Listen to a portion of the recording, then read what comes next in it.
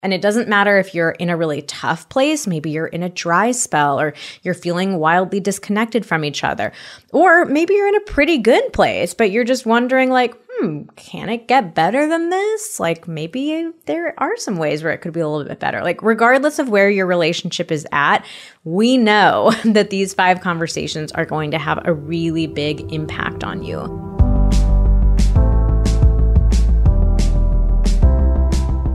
Hello and welcome to the Pillow Talks podcast. We're your hosts, Vanessa and Xander Marin. I'm a sex therapist with over 20 years of experience. And I'm just a regular dude. We share the ups and downs in our relationship while giving you step-by-step techniques for improving yours. Make sure you subscribe for your weekly double date full of totally doable sex tips, practical relationship advice, hilarious and honest stories of what really goes on behind closed bedroom doors, and so much more. It's the sex education you wish you'd had.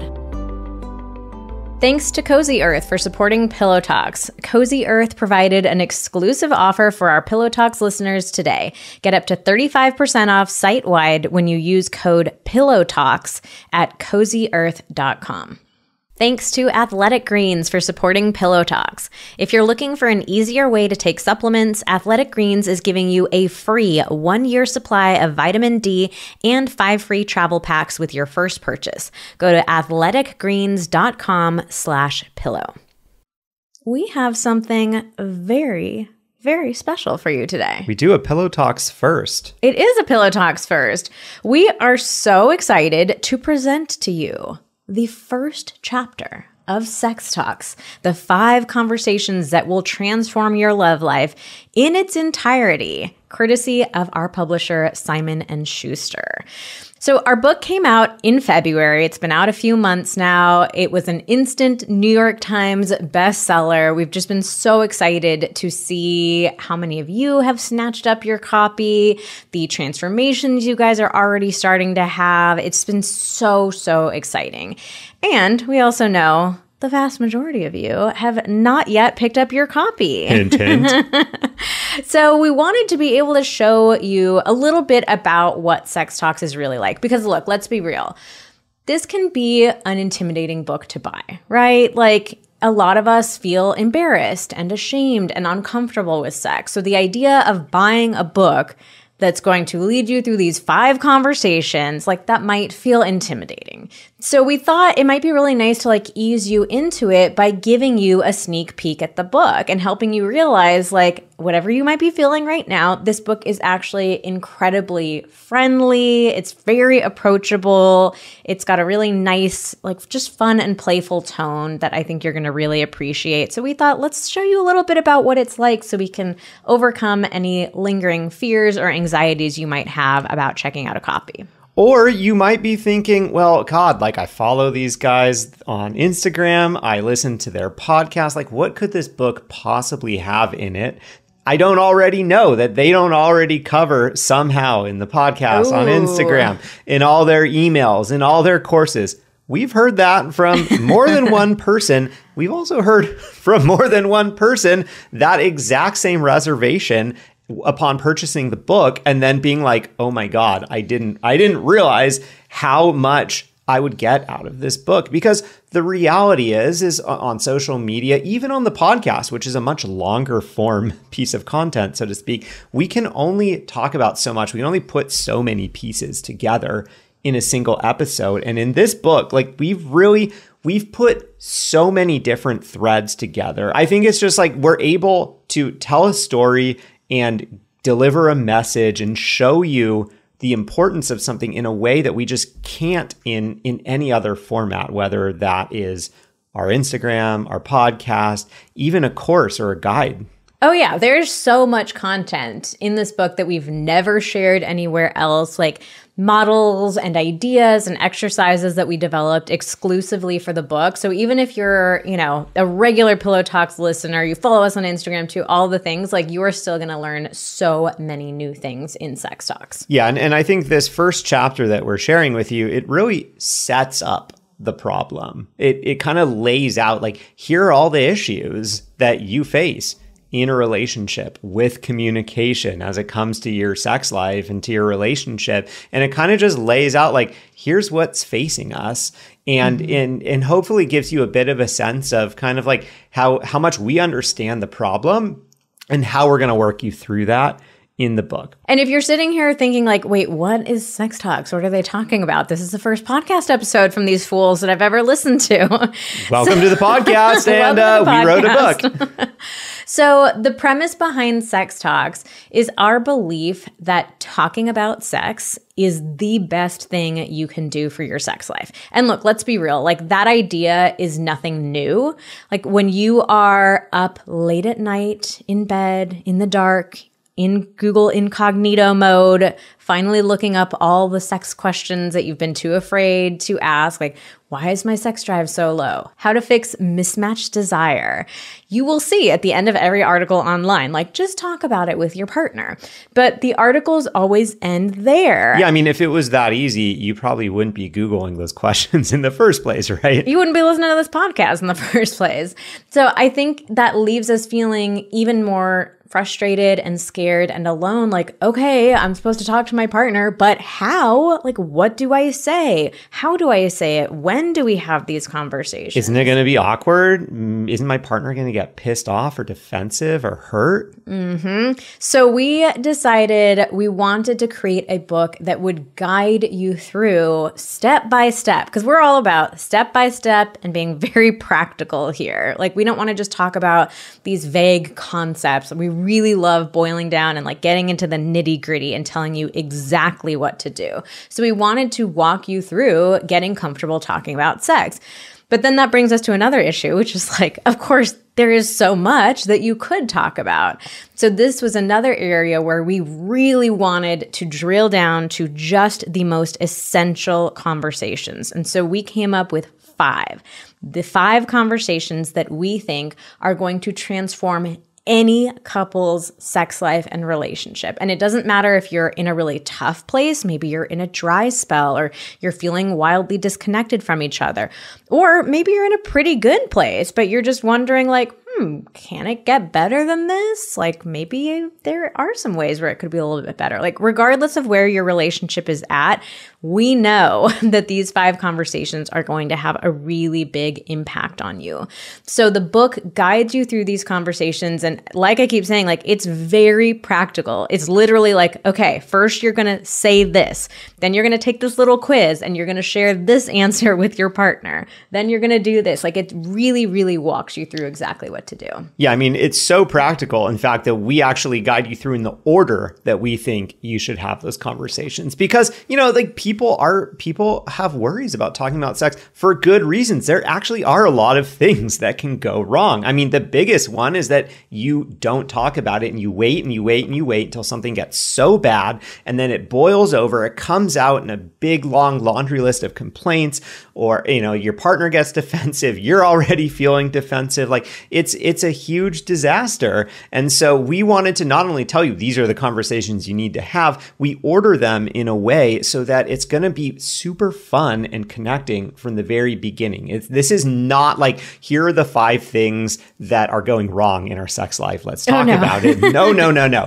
It's like, let's make sex a safe and a fun and an exciting topic to talk about. And so then in each of these conversations, you might hear them at first and be like, oh God, that sounds scary. But I promise you, the way that we walk you through them, by the time you get to each one, it's going to be super fun and exciting and like breathe new life into your relationship. Well, I mean, I think if you've listened to at least one episode of Pillow Talks before, you know that humor and approachability are really important to us. Like, we don't want to do this stuffy, like academic presentation of like, here are the, you know, the context of, I can't even fake something like that. I do kind of wish that you had read the audiobook in that voice. Oh yeah? That would have been nice. Welcome to Sex Talks. 7 years ago. There were 7 conversations, and then I forgot 2 of them, and now there are 5. So the book is very much the same way. Like, it's a really funny book. Like, you're going to laugh out loud at certain points. points, certain parts. You might cry. You might cry out loud too. Yeah, like we take you on a journey. And I also want to point out, like, we get very vulnerable in the book as well. We share a lot of stories. I mean, the first page of the book opens up with us in therapy, like in a really tough place in our relationship. Yeah, I do want to clarify, because you are going to be listening to the first chapter. There's an intro chapter that comes before that is not part of this. You'll see that when you pick up the book. The intro, that's what Vanessa's referring to. I don't want anyone to hear that and then start listening and be like, wait, I thought they were talking about themselves. Yeah. The intro is us going to therapy for the first time, and it wasn't easy. Yeah, and we share stories about like fantasies that one of us judged the other for having, trying things that like went wrong, all sorts of stuff. You will learn a lot. Oh, we've been there. And also we thought, since you are listening to Pillow Talks, obviously you like having some audio experiences. You like our voice, our smooth, sexy voices. So why not give you some more of those and us reading the audiobook?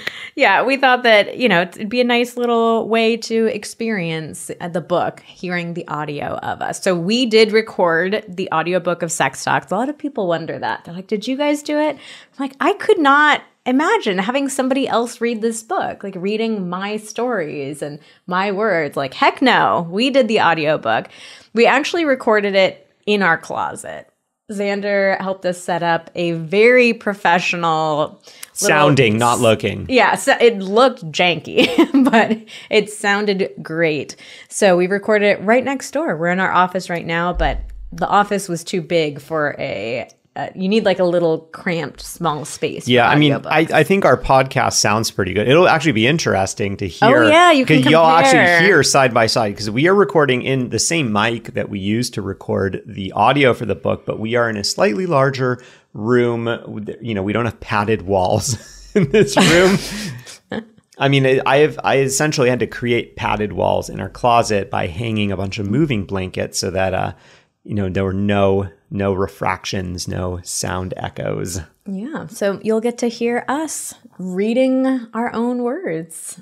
So we really can't wait for you to hear this chapter read aloud by yours truly, Vanessa and Xander. Did you forget my name? No, I was about to say my name first, and I was like, I should say your name first, because you read the majority of it. What's her name? I kind of said, no, I said Zanessa. Zanessa. Read by yours truly, Zanessa Marin. Yeah, we can't wait for you to hear it. Can't wait for you to tell us what you think of it. But first, we have to give you a review of the week, because it wouldn't be a normal Pillow Talks podcast without that.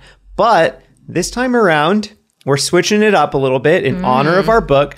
This is a review of Sex Talks from Amazon. Best education money can buy. I wish I had someone teach me the fundamentals of sex education when I was younger. Hey, don't we all? This book and the authors have opened up this world of practical knowledge around a subject that should be essential to having a great life in general, not just a great intimate life with your partner or spouse. Many people don't realize that if one area of your life is lackluster or you feel shame around it, it can trickle into other aspects of your life. Hence why I say this book is essential for having a great life. Highly recommend if you are looking for an amazing presentation of delicate matters. You won't be sorry. I want to thank them for their care and guidance, which is a breath of fresh air in our modern world. Wow. What a beautiful review. That is a wonderful review. And hopefully that motivates you to continue listening and to dive into Chapter 1. Yeah, and so if you have already picked up a copy of Sex Talks, if you are about to pick up a copy of Sex Talks because, you're going to want to hear more than just the first chapter, we would love it if you would go over to Amazon and leave us a review. Even if you didn't buy the book on Amazon, you can still go to the Sex Talks book listing and leave a review. It helps us out so much, just like the podcast reviews do. Leaving a review on Amazon is, one of the best ways for other people who maybe are not so familiar with us to be able to see, hey, this is a great book. People love it. So we would be so appreciative of that. And without further ado, here we go. This is the first chapter, So just a reminder, I know I said it, there's an intro that comes before this, but this is the first chapter. We wanted to share this one with you because it really just kind of lays out the stakes of the issue really well. So enjoy.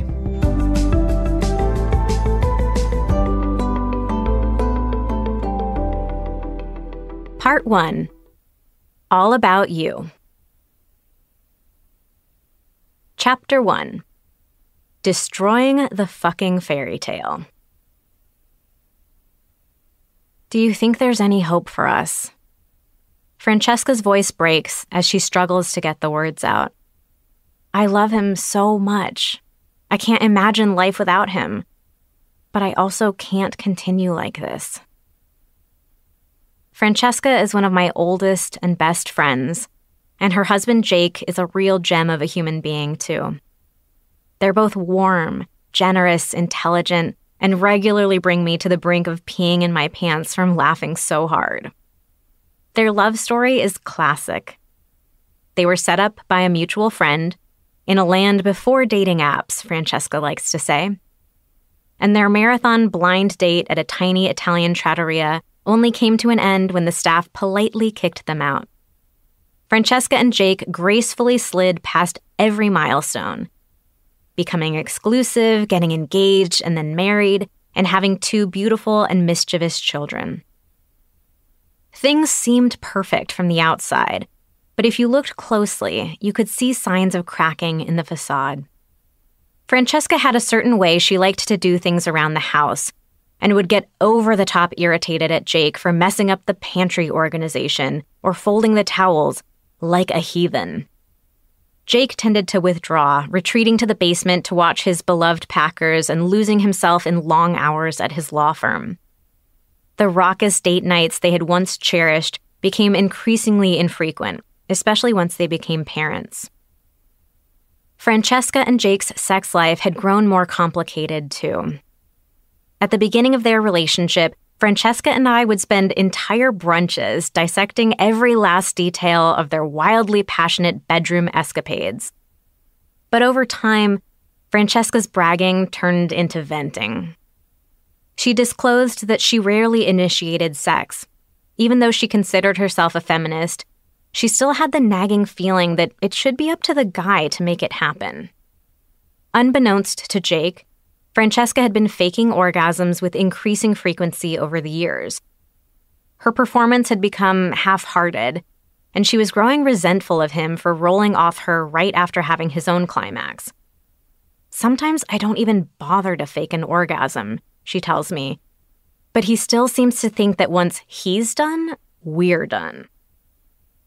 Separately, Jake confided in me that Francesca sometimes seemed disinterested and distant during sex, and he would lose his erection in those moments. He'd catch himself feeling anxious the next time they started taking their clothes off, wondering if he was going to be able to stay hard.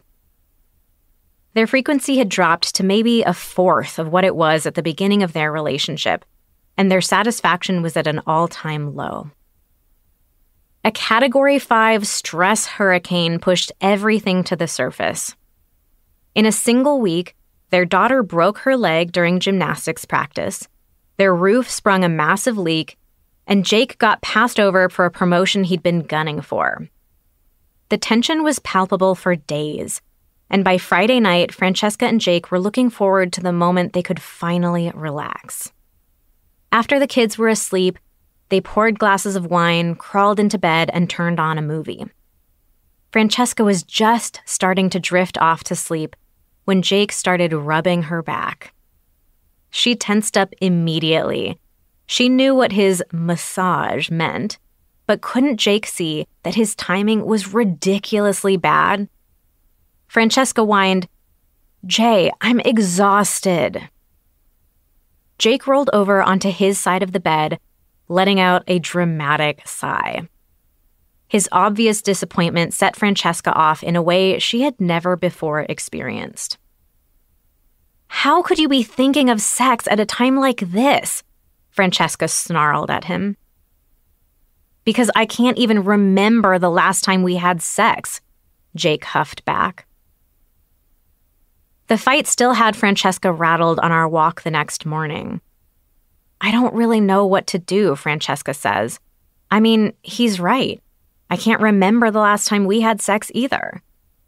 She takes a deep breath, and her voice goes soft and quiet. It shouldn't be this hard, should it? Should we really get into it, I ask, or did you just want to vent? I need you in full-blown sex therapist mode, she responds, rubbing at the bags under her eyes. Help me fix this, please. Understanding why sex gets so complicated. What's the first step for Francesca, for me, and for you? Understanding that the fairy tale version of sex and relationships we all have in our heads is just that, a fairy tale. I like to call it the fucking fairy tale. Just like TV and the movies lead us to believe that we'll have a meet cute with our one true love, overcome some mild adversity, and then live happily ever after, we're also fed an overly simplified version of what our sex life with said true love will be like. Hollywood sex always unfolds spontaneously and effortlessly, zero communication required. The chemistry is so intense you can practically feel it through the screen. Couples always orgasm in the same instant from 3 pumps of missionary position intercourse, and everyone seems wildly satisfied. When I ask people to describe their ideal sex life, the most common word I hear is natural. We crave that feeling of effortlessness we've witnessed on the screen countless times. Except that's not how it unfolds in our own relationships. And that leaves us feeling confused, scared, and even angry. Francesca tells me, I guess I'm naive, but I didn't realize how much work relationships and sex take. Our connection was so strong at first that I assumed it would always be solid. When the spark fades, you almost resent the fact that you have to work at it, because in the movies, it all looks so easy. I know from personal experience that this transition from fairy tale to train wreck can be incredibly scary. So I run Francesca through the specific reasons we find ourselves here in the first place, because it happens to the best of us, and it's not entirely your fault. Blame your brain. Let's start with one of the most straightforward reasons chemistry with your partner feels so much stronger at the beginning of a relationship. Literal chemistry. In your early months together, the neurotransmitters in your brain go buck wild. The serotonin levels there are similar to those in someone who has obsessive-compulsive disorder, and the dopamine levels mimic being high on cocaine. It's that intense. But this stage can last for only 1 to 3 years max. At that point, your previously surging high-octane transmitters, serotonin, dopamine, and norepinephrine, get replaced with oxytocin and vasopressin, which are designed to help us relax and bond. We shift into creating deeper attachment to our partner and forging a strong, secure, lasting foundation. Brain chemistry isn't the entire picture, but it's useful to know that your brain is physically incapable of maintaining that same level of lust over the long term. If, like Francesca, you find yourself feeling sad and scared that it seems so much harder to be attracted to and turned on by your partner, stop judging yourself. Losing desire is actually more natural than feeling it constantly. The stress shutdown. As soon as I mention the word stress, Francesca rolls her eyes. I know I'm too stressed, but that's just life. Like most of us, Francesca has gotten used to juggling never-ending responsibilities and ever-increasing pressure. It has become her default mode of functioning, so much so that in the rare moments when she's not busy, she finds herself feeling anxious. Most people don't realize that stress is the #1 sex drive killer. When you're stressed, your body thinks that it's under attack. It goes into fight or flight mode, deciding whether to stay and duke it out or get the hell out of there. During those moments, your system releases a hormone called cortisol, which shuts down unnecessary functions so you can focus all your energy on protecting yourself. Libido is one of the first things to go. Think about our ancestors. If a caveman was being chased by a woolly mammoth, why would he also need to have an erection at the same time? If anything, a raging boner flapping around between his thighs is just going to slow him down. Cortisol is helpful if you are in danger in the moment, but when your body is constantly in that state of high tension, it basically ensures that your sex drive never kicks back into gear. When 2 become 3 or 4 or 5. When you have children, your focus changes. Francesca and Jake used to live in their own little world together, and while their children have been a happy addition, they've also dramatically changed the balance of things. Francesca and Jake aren't each other's primary focus anymore, and their list of responsibilities has exploded. As Francesca puts it, Jake started to feel like yet another item on the long list of people or things that need doing.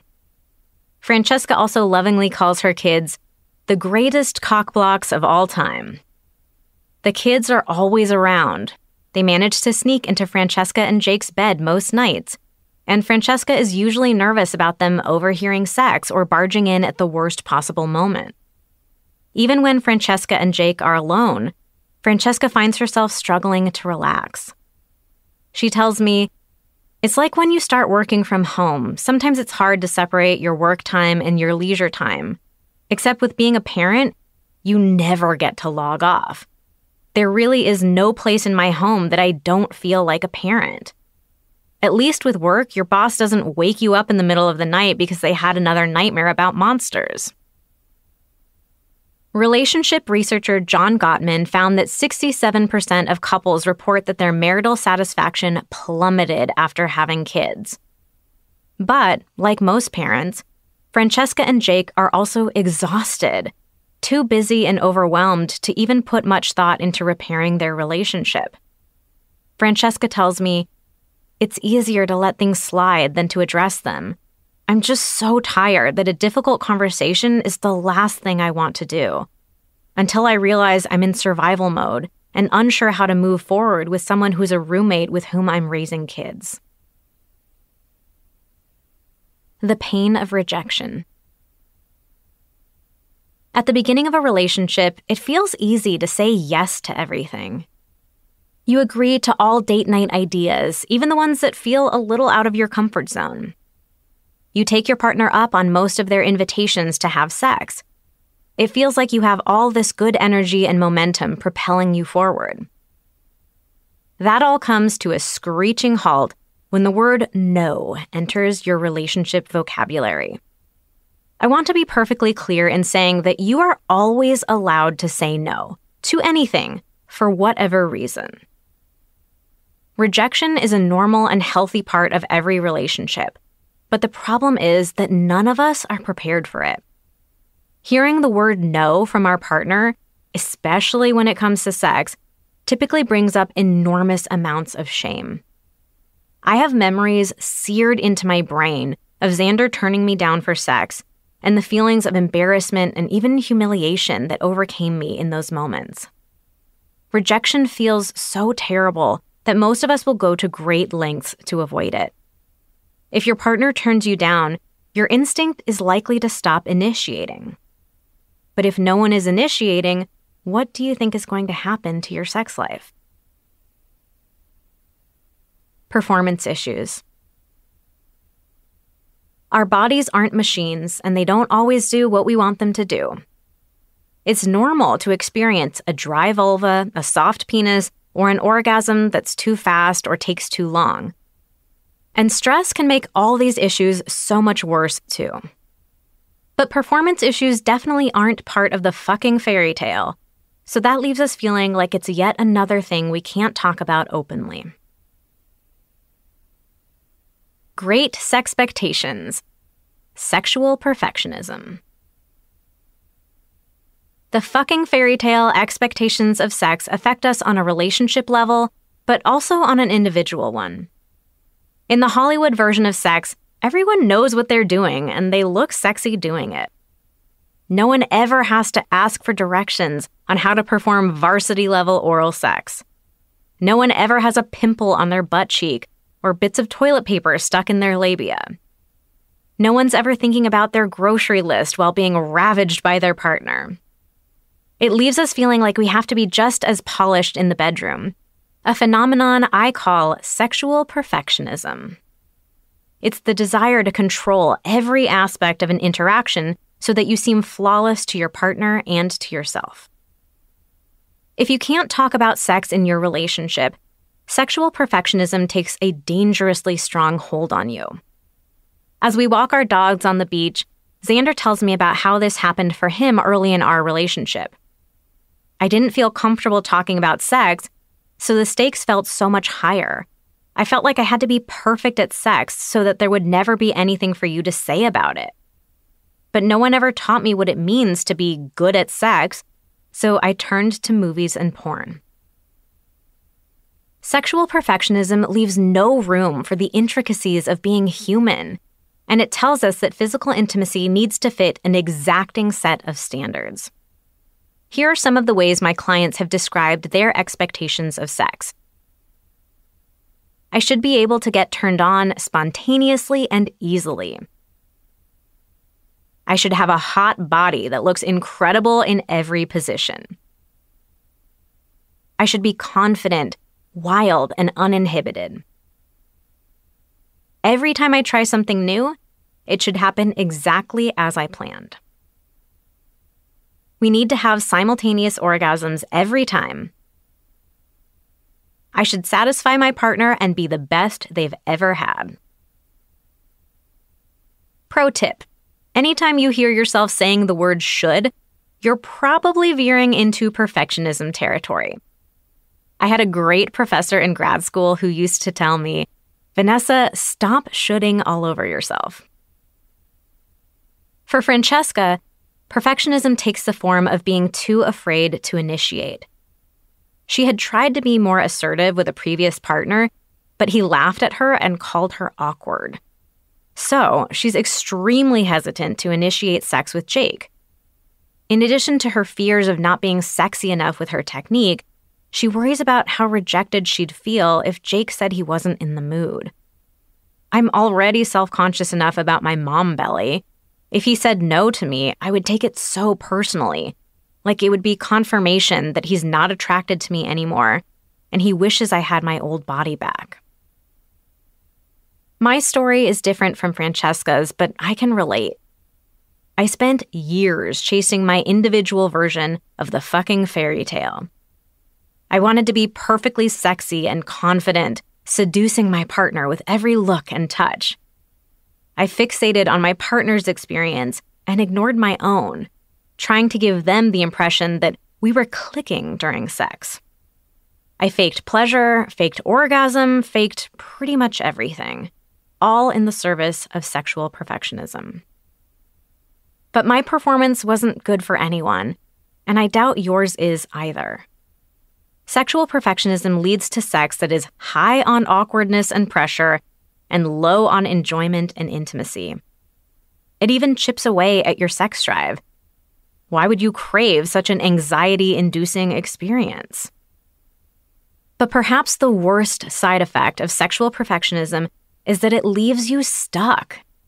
You're unsatisfied with your non-fairy tale sex life, bored of repeating the exact same routine, but you're also too self-conscious to suggest or start something different.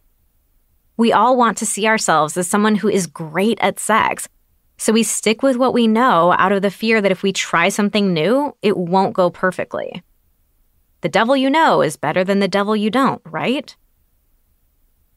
But in this audiobook, I'm asking you and your partner to step outside your comfort zone, be vulnerable, and take some risks. So we've got to work together to overcome your sexual perfectionism. Before we go any further, let's tell you a little bit more about Cozy Earth. We are so excited to have them as a Pillow Talk sponsor because they are the makers of our absolute favorite bedding we've ever had in 15 years together.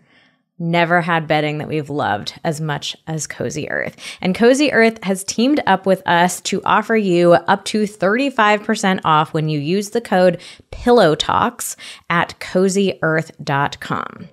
So we have their linen sheets. We have the sheets and the duvet covers and, of course, like the pillowcases and all that stuff.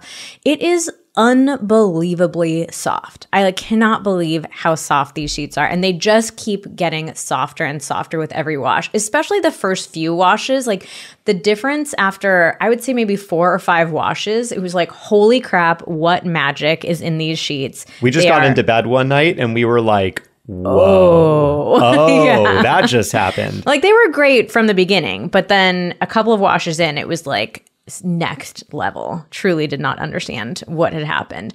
But their sheets are incredible and they are starting to create a lot of other new products as well. They have sheets, towels, they have clothing now. So there is a whole bunch of stuff to check out. And now is a great time to go check it out because they are offering an exclusive deal for Pillow Talks listeners today. Get up to 35% off site-wide. 35% off when you use the code PILLOWTALKS at CozyEarth.com.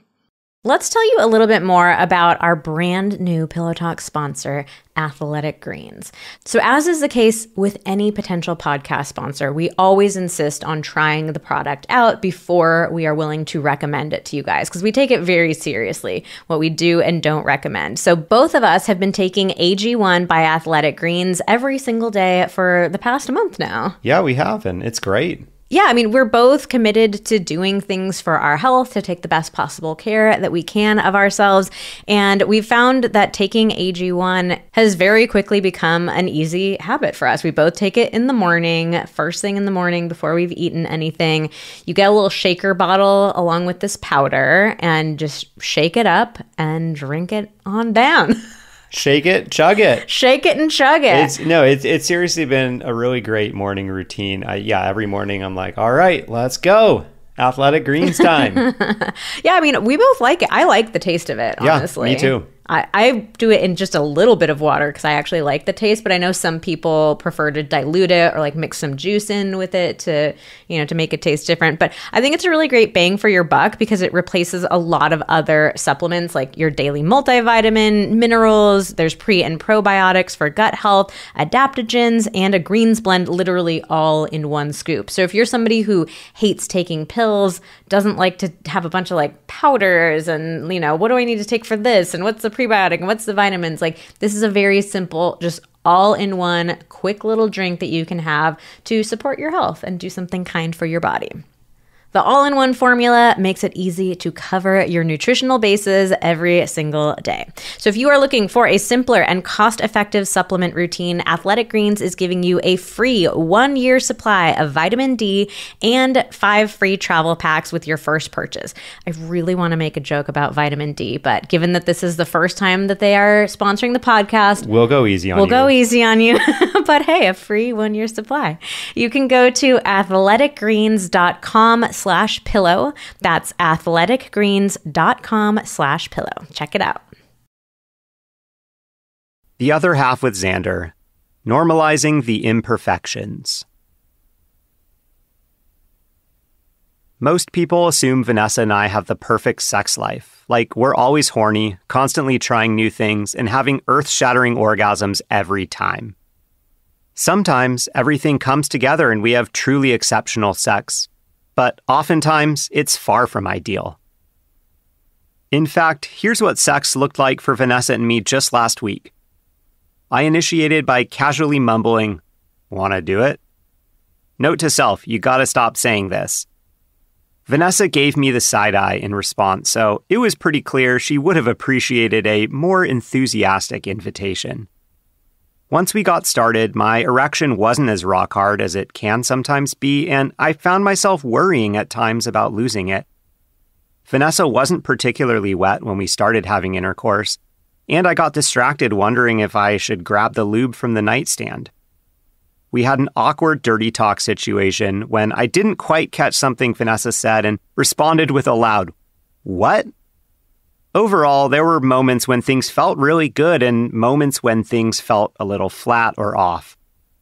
My orgasm was all right, but I've definitely had better. We got some bodily fluids on the sheets that had just been washed. And afterward, Vanessa wanted to get up to do something together, but I was tired and wanted to stay in bed for a few minutes to collect myself. Despite all that, both Vanessa and I still enjoyed the experience because our expectations of sex aren't sky high. Neither of us needs or wants unwavering perfection in each and every moment. Of course, if either one of us is having a negative or unpleasurable experience, we take action and either change things up ourselves or make a request of each other. But if we're just experiencing minor ups and downs, we let it be, and we definitely don't dwell on it afterward. Just giving ourselves that permission allows us to better enjoy the experience.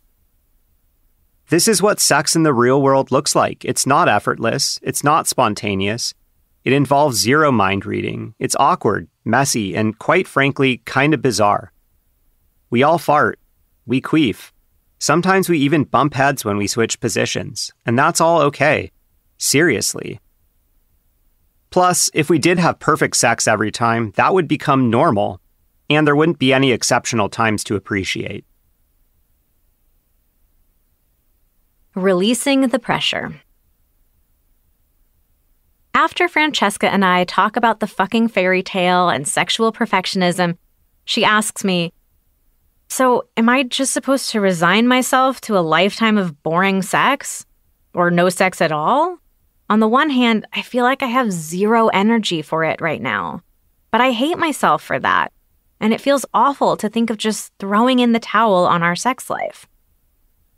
"I'm telling you that it's not going to be perfect. Not that it's going to be terrible," I respond.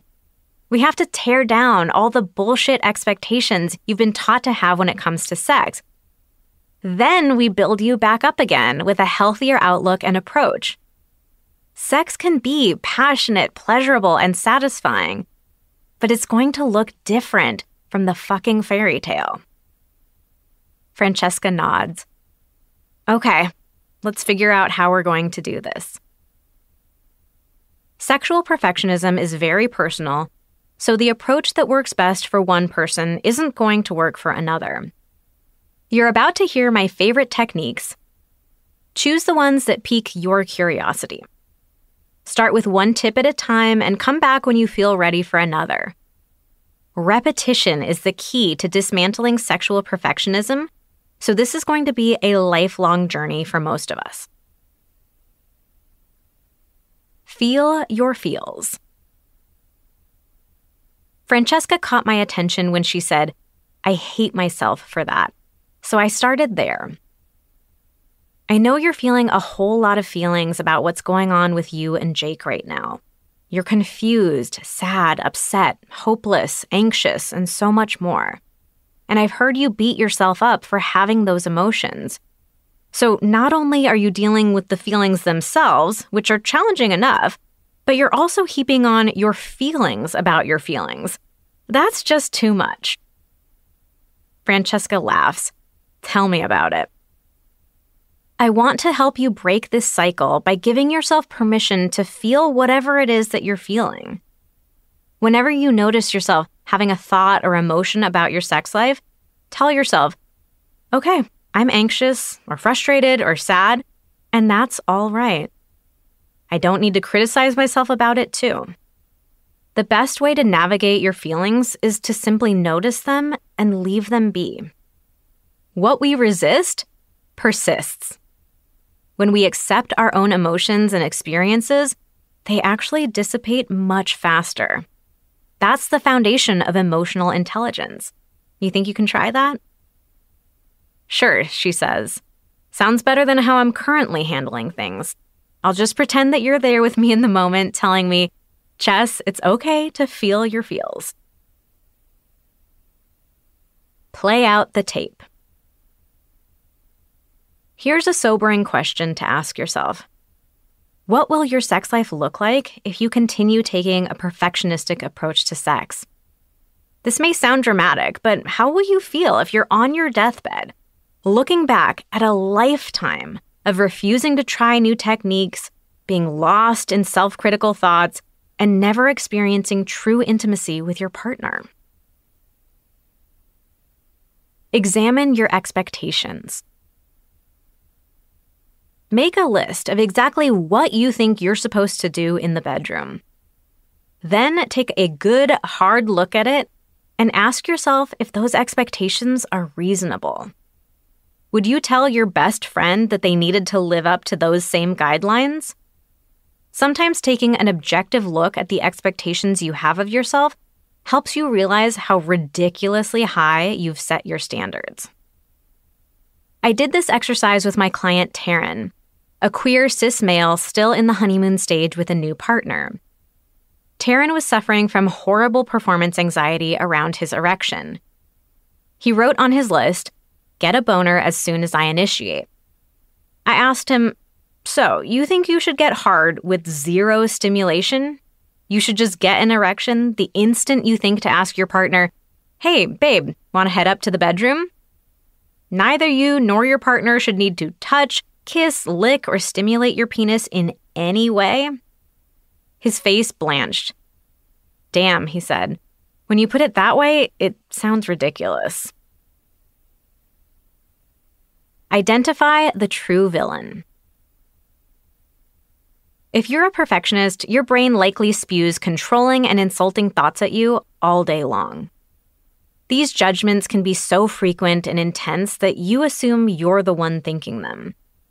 But you're actually hearing the voice of your inner critic, which is just one very small part of you.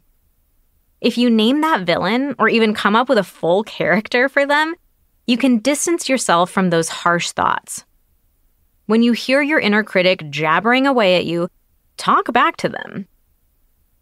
Francesca loved this particular tool and decided to name her inner critic Barb.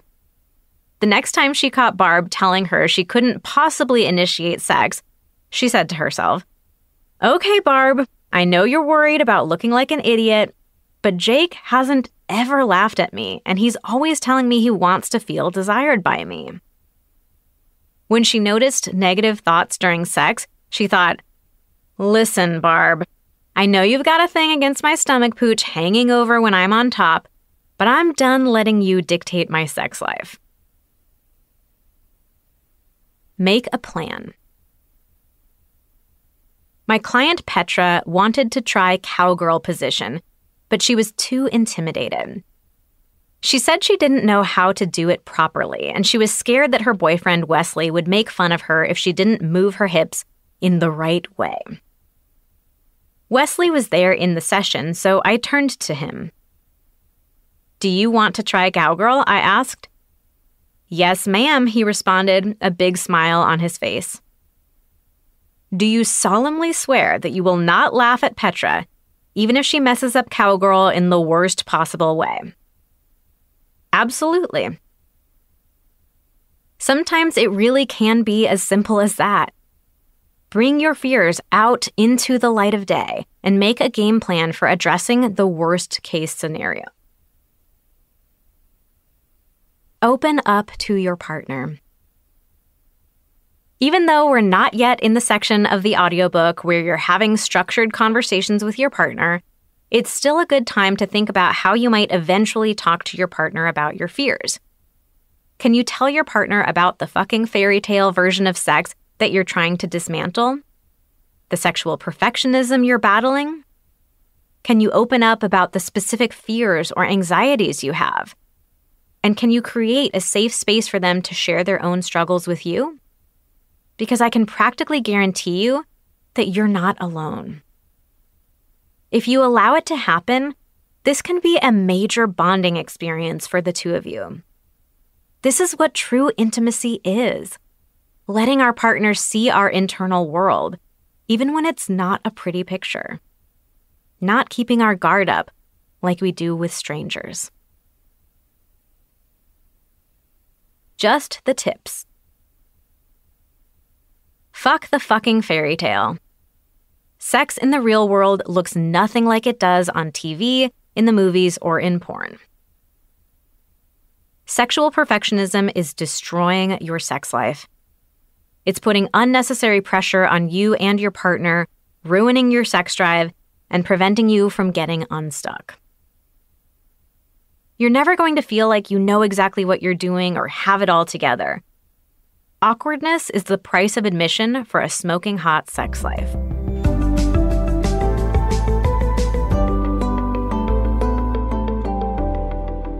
All right. Well, we hope you enjoyed Chapter 1 of Sex Talks. What do you guys think? Yeah. So Sex Talks, it is out in all formats. So obviously the audiobook, but if you like Kindle, ebooks, or hardcover, those are all available. And you can go to sextalksbook.com to order your copy, hear the rest of the story, dive what's into gonna the happen 5 next? conversations. So on that page, you will see links to all the major retailers that sell Sex Talks, and come back to the page after you've bought your copy, because if you put your order information on that page, we will send you a free workbook to help you dive even deeper. There are even like more exercises, communication prompts, all sorts of stuff. It's also 69 pages. I swear that was a complete and utter coincidence, but I mean, it's kind of perfect, right? It's totally perfect. 69 pages for you to dig into. All right. Well, that's it for today's episode. I put episode in quotes since it's kind of an episode and kind of an extra special episode. An extra special episode of Pillow Talk. So thank you so much for listening. Join us again next week when we talk about Is This Normal? And this is actually part 2 of the Is This Normal franchise series, the franchise of episodes. The first one was very popular, and we are so excited to come back with part 2.